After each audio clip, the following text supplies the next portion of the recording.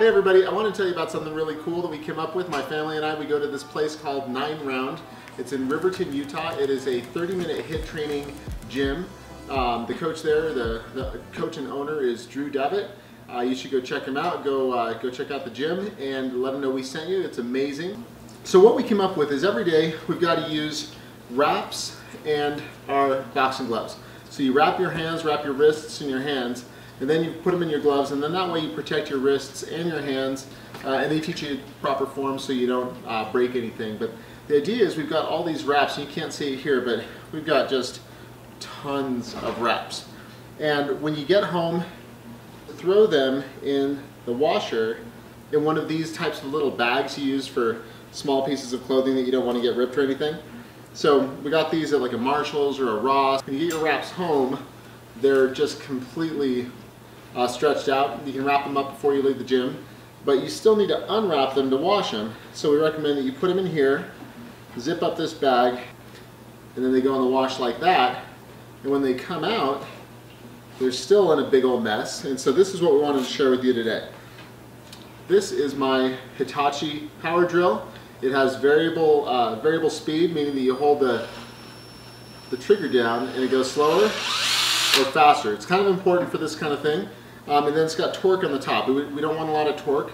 We want it to be less torque because we want you to be able to resist it in case the wrap gets wound up or something like that. This is how you wrap them up, slowly, and it takes forever. And when you've got 10 pairs of these things, we were looking for something to make it faster. So this is something you can do at home. It's super cheap, if not completely free, hopefully for you.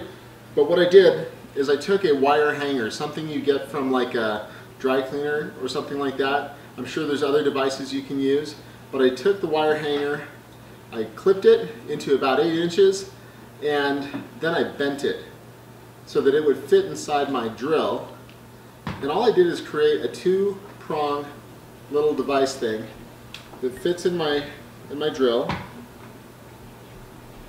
I tighten up that bit, and then it spins. It doesn't have to be perfect, because really all it's doing is winding up my wraps. That's what we did, is we created a wrap winder that we want to show you. So on a lot of wraps they have a little hem at the end, or you can use a little hook piece, but we just put the hem between the 2 prongs, and I'm going to roll towards the side that's, oh, this one doesn't say, oh yes it does. It says this side down, so I want that on the inside. And then you want to guide it, so a slow speed and guide your wrap. And again, it doesn't have to be perfect, it just has to be efficient and clean enough to throw into your bag and get you to the gym. So once you get to the end, slow down a little bit, make sure that the Velcro bits are unwrapped and that they're going the right way. And that's it. Then at the core, I pull at the center and pull it off, and there's my wound wrap. So we wanted to share something with you that we've learned that you can do at home, especially if you go to a HIIT training gym or a boxing gym, anything like that. Hopefully this will help you. All right, thanks.